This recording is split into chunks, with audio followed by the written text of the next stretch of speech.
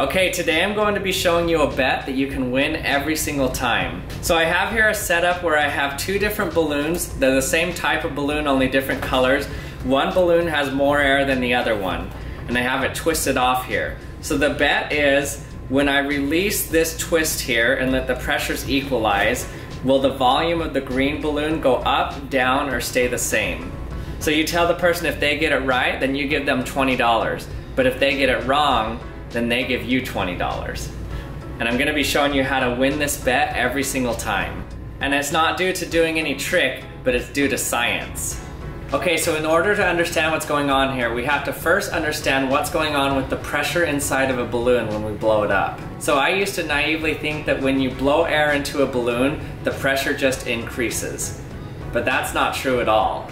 What actually happens is a lot more complicated, and I'm going to show you what happens. So I made a tiny little pressure sensing device that I'm going to stick in the balloon as I blow it up, and then I wrote a little program that graphs the pressure versus time as I blow up the balloon. So we'll be able to see what happens to the pressure in the balloon as I blow it up. Let's check it out. Okay, so I have my tube here. This tube connected to a pressure sensor connected to my computer. And I'm going to stick it inside the balloon here. So it's going to be measuring the pressure as I blow it up. And it's going to plot it here. The y-axis here is the pressure in pounds per square inch. So let's see what happens as I blow up the balloon. Okay, here we go.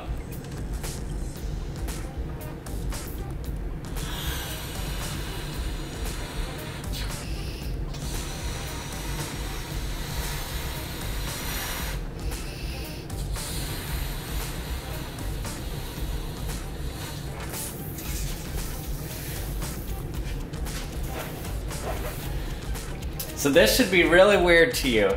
So as I initially blew up the balloon, it jumped up in pressure. But then as I continued to blow it up, the pressure actually decreased. And it kept decreasing and kept decreasing even though the volume of the balloon increased.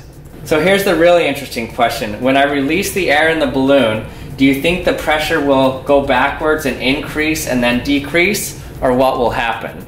So let's check it out. 3, 2, 1.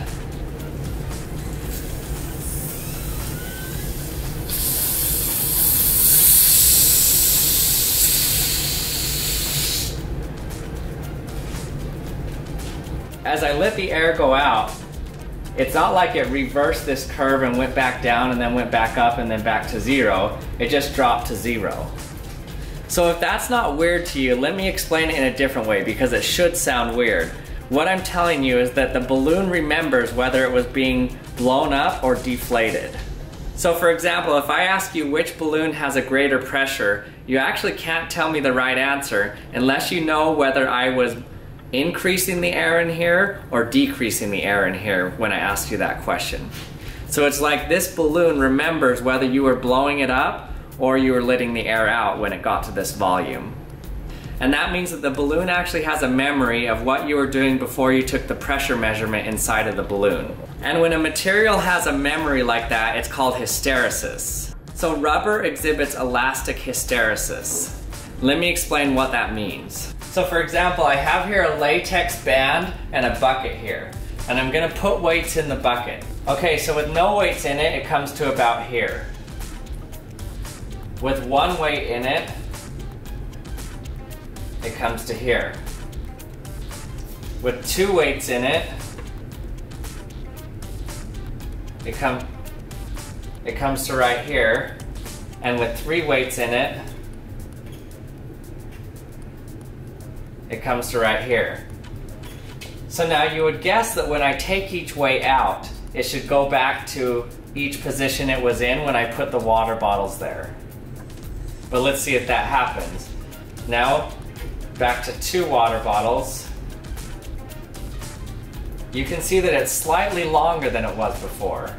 And again with 1 water bottle, it's also slightly longer. Take it back to its original position. So this is called elastic hysteresis. And what that means is the material has a memory of what happened before. So in terms of energy, more energy was required during the loading than the unloading. And this excess energy is dissipated as heat. And what does all this mean? It means that you can win the bet every single time when the person answers what they think will happen to the green balloon. Okay, for example, let's say that the person thinks that the green balloon will stay the same. Then what you do is just blow up the green balloon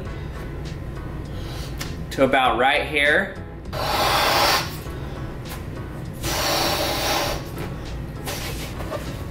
And then because we are blowing it up, we know that the pressure is actually greater in this balloon than in this balloon. So that when we release it, it should push the air from the green balloon into the red balloon, like this.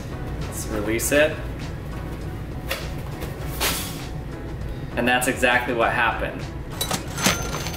But on the other hand, if the person says that they think the green balloon will decrease in size, then all you do is blow up the green balloon.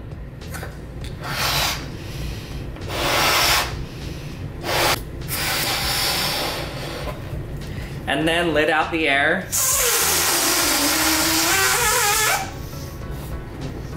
Until it gets to the same size as before. Now when you release the red balloon, we know that the pressure in here is low, about the same pressure as the big red balloon here. And nothing happens. Then if the person said that they think the green balloon will actually increase in size, well, they're wrong either way, so you still get your money. And then here's what happens if you keep blowing up the balloon.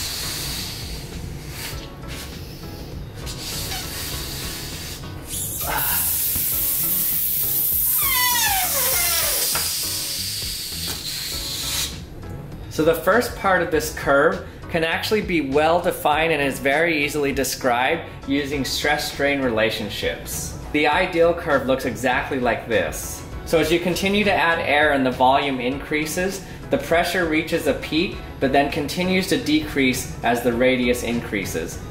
But as we continue to add air, the latex rubber actually reaches its limits and stops being as stretchy as it was before, so it no longer is elastic and it starts to become rigid.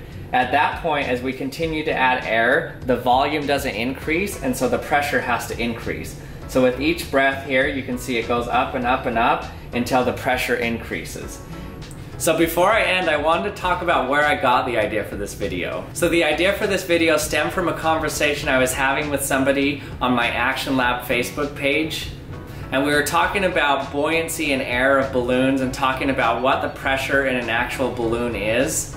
And he mentioned the fact that as you increase the air inside of a balloon, the pressure actually decreases. But that got me thinking that the pressure might decrease, but there has to be a maximum and then probably a decrease and then it probably increases. And so that made me want to actually measure the pressure in the balloon. And when I finally did measure the pressure in the balloon, it turns out that's exactly what happens. The pressure increases, it decreases, and then as the balloon gets bigger and bigger and tighter, the pressure goes up again.